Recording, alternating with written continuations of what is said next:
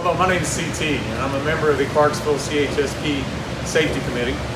If you're watching this video today, it's because you signed up to be a PVD driver. And as part of that, that also means you're a part of our team, what we call Team Brown. In this part of this training, you're going to see you've already had some videos and training. We're trying to take that to the next level now and talk about delivery methods, because that's what's going to separate ourselves from our competition. At UPS, we use the term target zero, which means zero accidents, zero injuries. That's what we want to strive to do, and part of the achievement we want you to do as a PVD driver, because again, you're part of our team. You reflect on us, we reflect on you. Now, Team Brown is not just something we just made up, it stands for something. B stands for being prepared. So we're going to show you in this video what you need to do each morning in preparation for your day. Some stretching, some things like that. The R stands for reputation. We want you to represent the shield just as we would represent the shield. Customers see you, they see me, and vice versa. O in Brown stands for obey all traffic laws. It speaks for itself. We're going to have some demonstrations and some talks about that. The W represents work methods. There's a lot of safe work methods that we use at UPS. We want to try to teach them to you and within the time that we have together. And the last is the N. It says for never risk it. We want to train you to be able to get to your last stop, which is the most important stop of the day, safely. And that's home. Again, hopefully this video provides some great insights, and we want to have target zero accidents and zero injuries throughout peak. The segment on being prepared, or being prepared for your day, the best way to start your day in the morning is stretching. You're going to do things now that you probably haven't been used to doing over the last couple weeks, months, especially on a daily basis. The lifting of the packages, the moving of packages, and delivering packages, and the number of steps we're going to walk, all those kind of things, you're going to be a little bit sore. So the best thing you can do to start your day is some stretching. I'll just do some examples of some stretches that we as drivers do every morning. So the first one is simply just move your left hand or left arm across your chest and stretch that out a little bit. You want to hold for a count probably about 8 seconds. Don't bounce, don't jerk it. Switch sides, get both sides done. Really should feel the pull, and not on your arm but your back a little bit. We want to put 2 fists in the back. Push against your back as you lean back a little bit. Help stretch those back muscles out some. All right, again, you want to do that for about 8 seconds. 8-10 seconds, and then you want to bend over and touch your toes, or get as far as you can. Some people might be shins, you might be able to reach all the way down to your toes. Again, keep it for a period of time so you can really feel the stretch. Another one you want to do, put that foot forward, put your weight on it, stretch out your calves. Do that both sides. What I like to do, I think they call it the elephant trunk, when you go from side to side, all 4 sides, front, back, left, right. And then the last one we like to do is just stretch it. Reach all the way up to the sky. Do those every morning. You may have to do them throughout the day if you get a little tight. But believe it or not, those really help you get through your day safely and efficiently. All right, back on to Team Brown. B stands for be prepared. And one of the first things we do as drivers before we leave the building is a proper pre-trip. We want to make sure that everything on our vehicle is properly functioning so that we don't get out on our route, whether it be nearby or way out in the country, and need assistance of some sort. So a proper pre-trip to me starts at your house with your own vehicle, and even again, wherever the point of pickup is for you. So as you approach your vehicle when you get out in the morning, or like I said at the building, approach your vehicle and do a quick walk around. Make sure all your tires are properly inflated. You want to make sure that there's no nails. Your tires aren't flat. You want to make sure the windshield wiper, if you have one in the back, is in good condition. Nothing obstructing your view either way on the windows. You have clean windows. Again, make sure all your tires are properly level. Another thing I would like to do is check your windshield wipers and make sure they're proper, make sure they're attached, and make sure they're in good condition. The last thing you want to do is get out there and something happen to one of your windshield wipers. We're also going to test our headlights, which you should do, but we're going to do that at the very end. I'll turn them on, get out, and make sure they're on.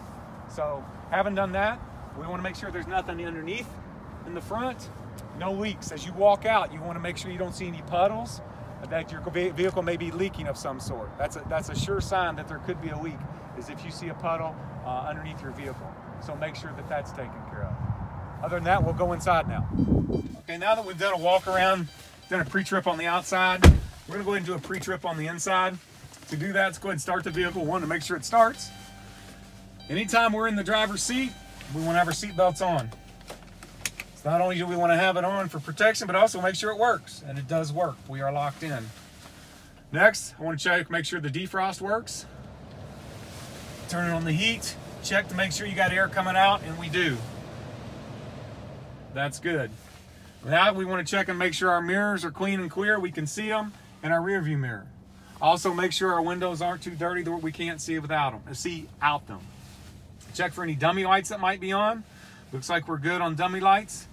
Want to make sure that our gas, we have enough fuel to get where we're going. As a PVD driver, you know, you have the freedom to stop and get fuel when you need to.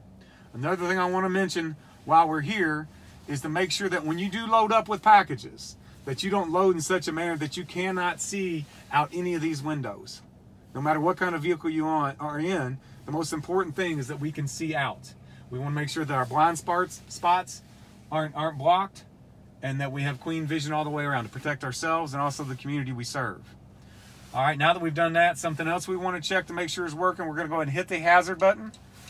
Obviously, the indicator says they work, but now I'm going to shut off the motor, keeping the lights and the hazards on. I want to physically get out and check that they work so that I know if we're good.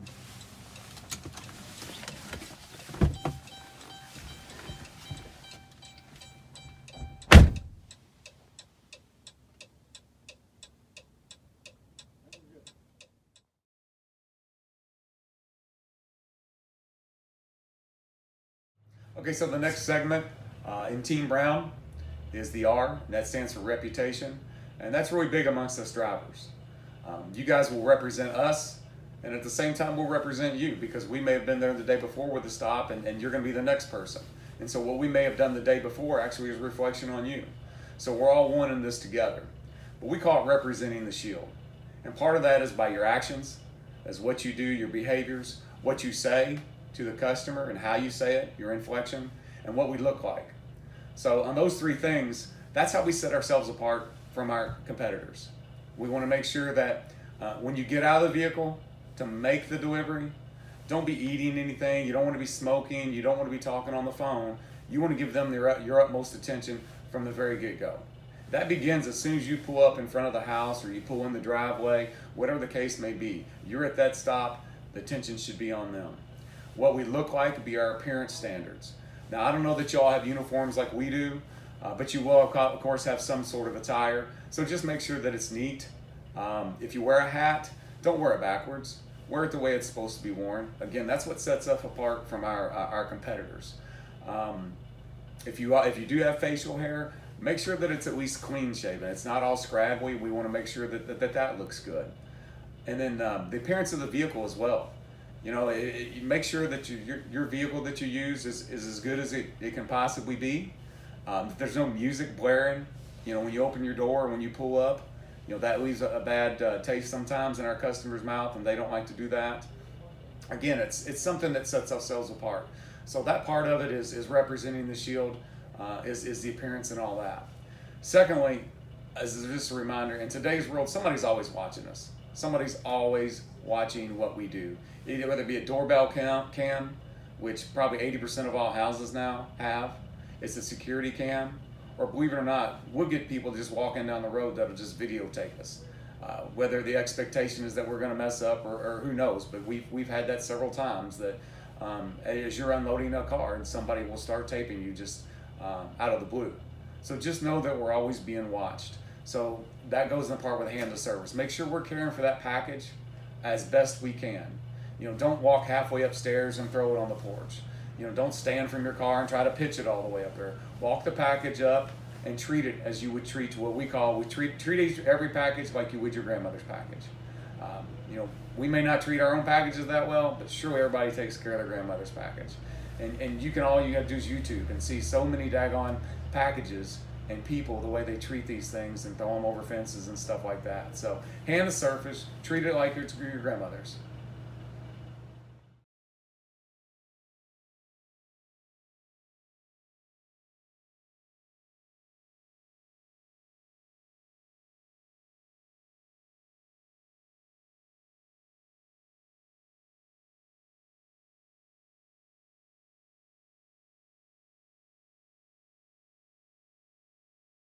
As we're heading out, we'll talk about the O in Team Brown, which is obey all traffic laws. We're heading to the stop, and of course we're already hitting a traffic signal. It was green, so obviously we can go there. We want to make sure though, if it's red, we want to come to a complete stop, no California rolls, same way with stop signs as well. We want to also maintain speed limits. So obviously we're coming up on a speed limit sign here. Speed limit here is 45. So we want to maintain as best as possible the speed limits. Watch for construction zones and stuff like that. Another part of that is make sure we use turn signals. A lot of people don't realize, but through using your turn signals, you can be pulled over for not doing a proper turn signal. So we want to make sure that we're using our turn signals for those people behind us to help prevent us from getting hit in the rear end. Goes along with that, when you're getting ready to make a stop for a delivery or for whatever reason, make sure you're using your hazard signals, your hazard buttons. Lets people know that you're going to be pulling over for that. We should have a subdivision coming up here soon for our stop. Okay, so here's our subdivision we're going to be delivering to, and we want to talk about the transition. So we're at speed 50. Obviously, we were going into a subdivision, so we're going to signal. Right away, we can see the speed limit's now 20. So make sure that we obey that. Also said kids at play. That also lets us know, of course, we're going to have a lot of kids in here.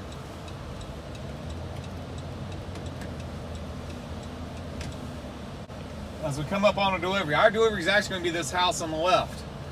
But we don't swerve over into traffic to make that delivery. We're going to pull up on the side of the road across from it. Do not block the driveway. Signal our intentions, put it in park, and deliver from here. All right, now to our next neighborhood. We transitioned again from the 50 mile per hour. Again, we're going to transition to neighborhood. Speed limit signs 20. Slow children at play. Again, obey all traffic signs, obey all signs in the neighborhood. We've had drivers, unfortunately, before get called in on for going at a higher rate of speed through subdivisions and neighborhoods. So make sure we're following all protocol of that neighborhood as well. All traffic laws, and as you can see, we got a speed limit sign, a road work sign. That speed limit was 50. Now it's decreased to 40. So, I mean, it's simple, it's obvious, but we want to make sure that we're following all traffic signs at all times. Yep. Another segment in Team Brown is, of course, of the O, obey all traffic laws, is distracted driving. And honestly, there's two parts of distracted driving. There's the mental part, and there's the physical part, which we all know of, we'll talk about in a minute. But the mental part of distracted driving is when your mind's somewhere else. Maybe something's going on at home, or something's bothering you. A good thing to keep in mind is that if something's bothering you that much, maybe just pull over for 5 minutes or so, clear your mind, that kind of thing. You don't want your mind to be elsewhere when you need to be focused on the road and focused on driving. So do what you need to do to make sure that our thoughts and our mind are in the right place as well. But of course, the part we all know about is the physical part of distracted driving. So we don't want to have any food. We don't want to be eating sandwiches while we're driving down the road, or putting on makeup, or anything else. You don't want to be on your phone. I know that's a tough one as a PVD driver, because I think the phones you're going to be using maybe have some navigation to them. So we want to just at least limit the use of the phone as much as possible. But definitely don't be talking on the phone while you're doing it. I know actually in the state of Indiana now, if you're doing a commercial job and on your cell phone, you're supposed to be fine. But so we want to just take that element out of it. Even drinking can be a form of distracted driving if you've got a cup. But the main thing we want to do is just make sure we're focused straight ahead, keep our eyes on the road, our hands on the wheel, and our mind where it needs to be, and we'll stay safe.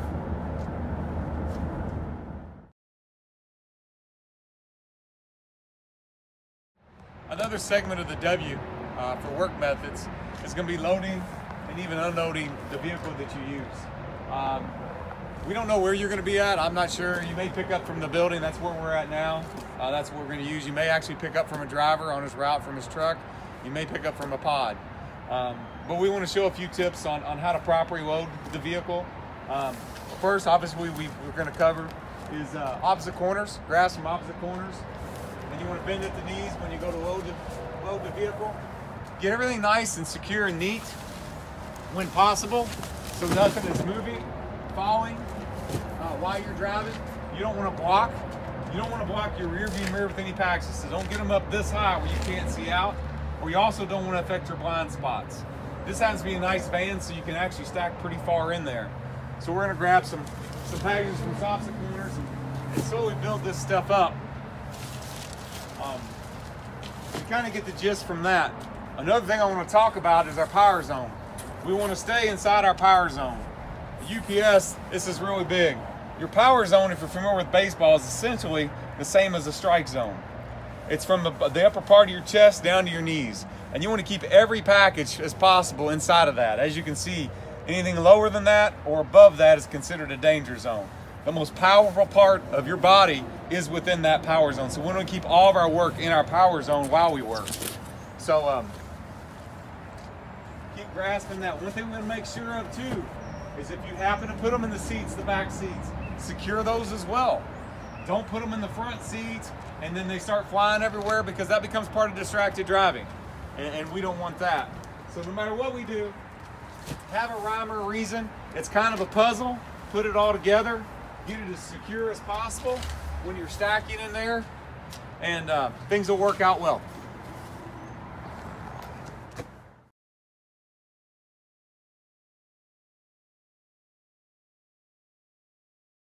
So part of the W in T and Brown is work methods. So I know that we're coming upon our next stop, and as I know that, I'm going to prepare to put my hazards on to let those people around me, behind me and around me, know that I'm preparing to slow and to stop. I'm going to make sure that I actually don't park in front of the driveway or even block part of the driveway. So in this instance, I'm going to pull on up, get off the side of the road as much as possible. Always put your vehicle in park. Let's turn our vehicle off. Before I get out of the vehicle, I'm going to check my mirror to make sure it's safe to get out of the vehicle. And then I'll proceed from there. So it is safe, we're going to get out. All right, now that we've secured the vehicle, we're going to go ahead and find the package we're looking for the house. While we're here, this is where we're going to go ahead and scan the package, so we don't have to do it while we're walking up and keep our eyes distracted. So we're going to scan the package. Go ahead and put it in a rain bag. The weather it is today, it needs to be protected, so we're going to keep it out of the weather.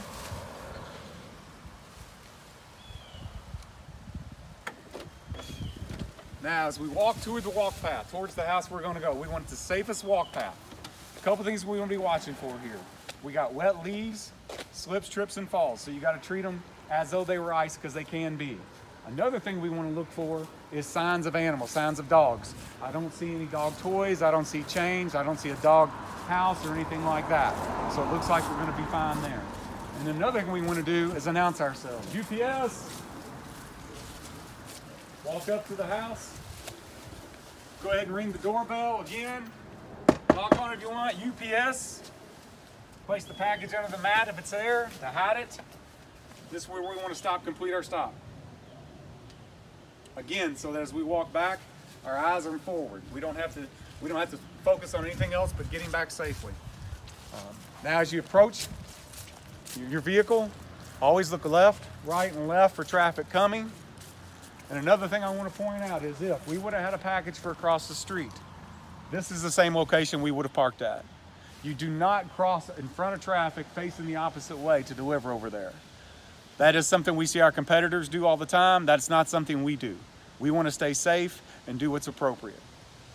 So again, you want to look left, right, left, approach your vehicle, and get on to your next stop. All right, now that we're back in the vehicle, we're going to start it up. Before we even put it in gear, we want to go ahead and take off our emergency flashers. We want to look out our left shoulder to make sure nothing's coming in our blind spot, check our mirrors, and signal our intentions. Put the vehicle in drive, all the while keeping an eye on what's coming, get back in the line of traffic, ready to go to our next stop. And now I'm going to be talking to you about the 5 keys to preventing slips and falls. which is important on days like today, especially when we have wet leaves, slippery and uneven surfaces like at this apartment here. So the acronym we use for this is LEADS. The L is look before stepping. If you look, you will see the wet leaves like I already mentioned. The E is establish firm footing. That's where proper footwear comes into play, but also more importantly than that is using the use of 3 points of contact, using things like a handrail. Always be sure you have 3 points of contact. A is adjust to changing conditions. Overcast, rain, snow as we get into winter, things like that are really going to come into play a lot, so you want to adjust to those changing conditions. D is don't run, walk at a brisk pace. You don't want to be running. That will only increase the chances for a slip and fall injury. Then S doesn't really come into play with PVD drivers that much, but it'll stay off moving belts and rollers. But again, it's LEADS. Look before stepping, establish firm footing, adjust to changing conditions, don't run, and walk at a brisk pace.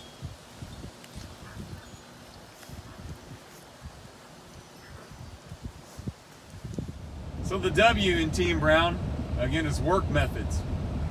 And so right now we're going to talk about the 5 seeing habits.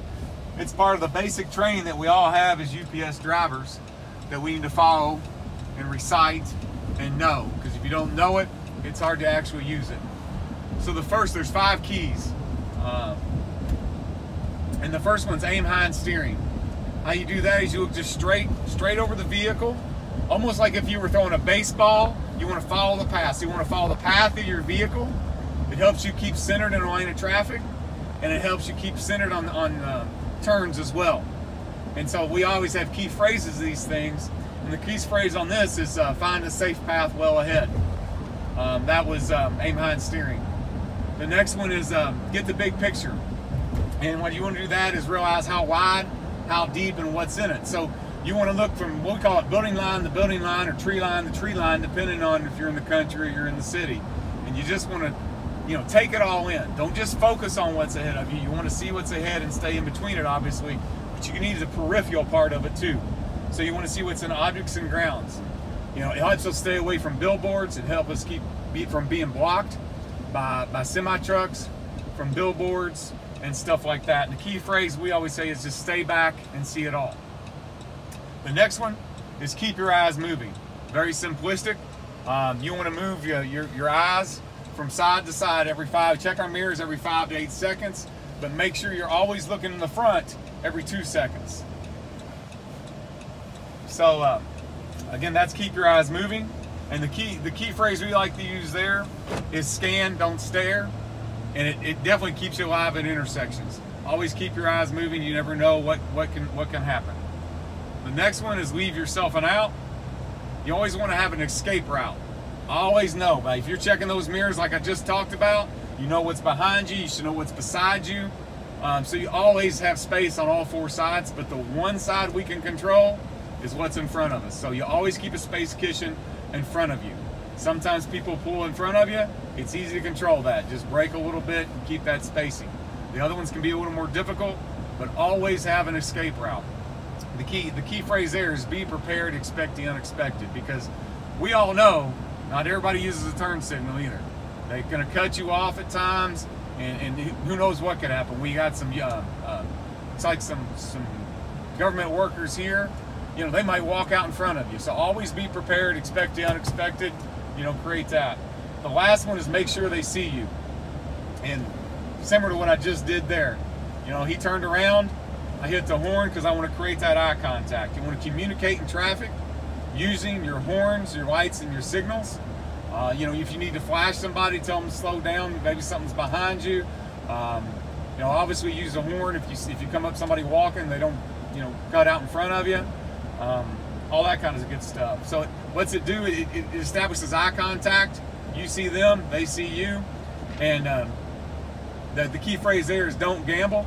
Use your horns, lights, and signals. So that's just part of the training. That's probably our biggest training that we have as a UPS driver. It's kind of like our go-to book, our handbook of what we do. Hi, I'm Jason, and I'm going to go over the 8 keys to lifting and lowering a package. It's really simple. First, you're going to get close to the object and position your feet shoulder width apart. You're going to bend at the knees, not at the waist. Grasp the object by opposite corners. I'm going to test it for weight and shifting contents. Then you'll lift in a smooth and steady motion, not jerking. And then you pivot, don't twist your body. The last one is to use existing tools and equipment, which would be things like a dolly or a cart. I don't know if that will apply to PVD drivers like you all, if you'll have a cart or not. But if you do, that does come in handy to help you get through your day and take some stress and load off of your body. That's it for the 8 keys to lifting and lowering. As we're approaching this intersection up here, we want to make sure that we're scanning as we approach all intersections. If there's a vehicle in front of you, we want to make sure that we stop at least one car length behind that car. If there's not a car and we go up to the line, we want to make sure that we're stopped behind that line. Not on it, not over it, not past it, stop behind that line. Come to a complete stop. No California rolls. So we come to a complete stop. We're going to look left, right, left. Continue to do that. We always want to scan the intersection as long as we're here. Another good thing to mention while at intersections or anywhere else is expect the unexpected, but especially at intersections. You can't rely on anybody to stop at a red light anymore. You can go to any intersection you want, and if you just stop and watch, you'll find somebody run a red light probably within the first 3 minutes. So just because your light's green and there's red, don't just dart out into traffic. When my light turns green, the first thing I'm going to do is count 1001, 1002, 1003. I'm going to clear my intersection, and then I'll proceed forward, not before.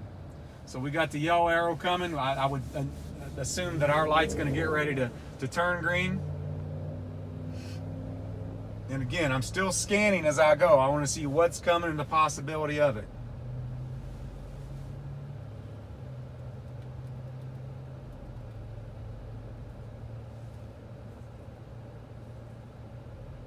My light turned green, 1001, 1002, 1003. I'm scanning left, right, left as I enter. I proceed on. That's the proper way to handle an intersection.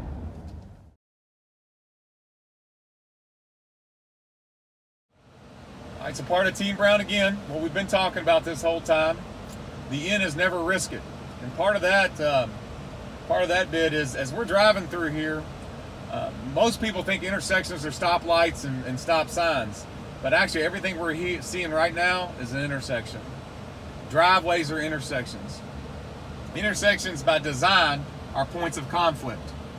So you want to make sure that no matter as you're driving down these subdivisions, we're looking left and right, getting the big picture. You want to be scanning everything.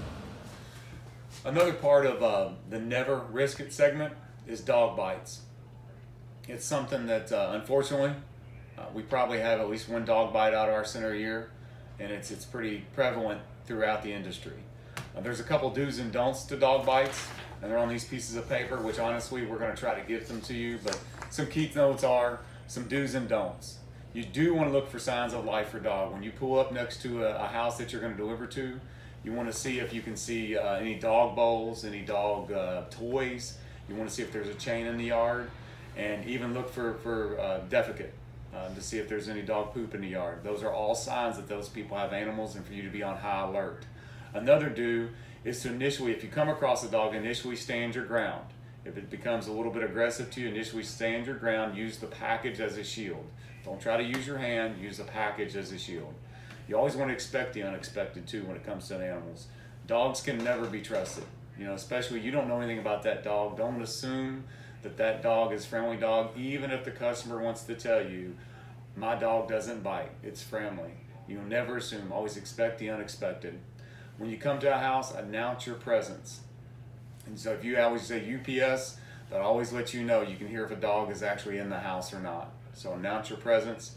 And if you do see a dog at the house, ensure that the dog is secured. There's nothing wrong with if you see a dog and you see somebody at the door, to just ask the customer, you know, can you please secure your dog and make sure that he doesn't come out.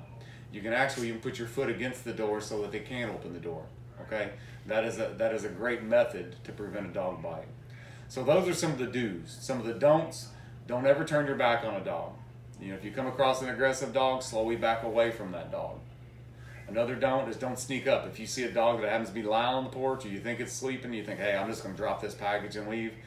inevitably, I can't tell you how many times we've had drivers bit by dogs because they want to sneak up or they think they can, and then you startle the dog and it makes it 10 times worse. So don't ever sneak up on a dog. Don't carry dog treats. You know, we tell our drivers that. Some still do, unfortunately, but don't carry dog treats. You don't know, you know, what you could start with that or some things like that. Don't try to pet the dog. Again, no matter how friendly the customer tells you the dog can be or how gentle it looks, don't try to pet the dog. Don't get out of the car if a dog is coming up to your vehicle. Stay in the vehicle and honk the horn. The customer will generally come out, they'll get the dog back, or the dog will leave. If by chance it doesn't, don't deliver to that location. You can call the center, call one of the mentors or one of your drivers that can come out and they can tell you what to do with that package. Again, this is all about not taking risk. We're going to try to prevent as many accidents and injuries out there as we possibly can by following this. And then lastly, don't make eye contact with the dog. Just go about your business. You know, if you can, the owner has the dog. But we don't want to make eye contact with the dogs either. So you follow all these methods. We'll try to get you a copy of this as well, but that'll help prevent dog bites. All right, another component of the Never Risk It is smart parking, Park Smart. And I don't know if you ever deliver to business locations like this, but when you see over here at this parking, there's not really a whole lot of place to park. So rather than risk it and try to get into one of those parking spaces, it's better to just make the turn and park out here. Or what have you cost yourself? Maybe 20 yards to be able to park, but you've absolutely eliminated 90% of the risk. All right, we got another delivery on this street, and as part of the Park Smart segment of this, as you can see, it's narrow, it's tight. So we got a house up here we're going to deliver to. The house is actually on the left. Once again, we're not going to pull to the left, the opposite way of traffic. We're going to keep going. Our stop's just up here. We're not going to stop in the middle of the road. That way we block the entire road. We're going to pull. There's our delivery point here. We're going to pull just maybe 15 yards up. Hit our hazards. And then we'll get out and walk it across the street. Yeah, we may have cost ourselves maybe 10 yards, but again, we've taken out 90% of the risk. And that's what we want to do. We want to work safer.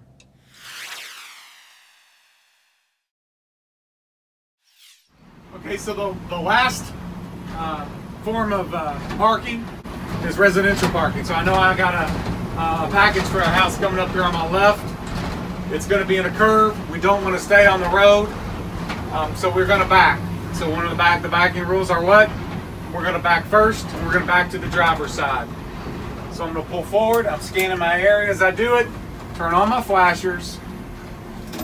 As I put it in reverse, I'm going to honk to signal my intentions. I'm going to continue to use my mirrors. Use my monitor as a third mirror. Now the key to this residential back, as with all of them, is how far do we back? We only want to back as far as necessary to get off the road. This is as far as I need to back. 3.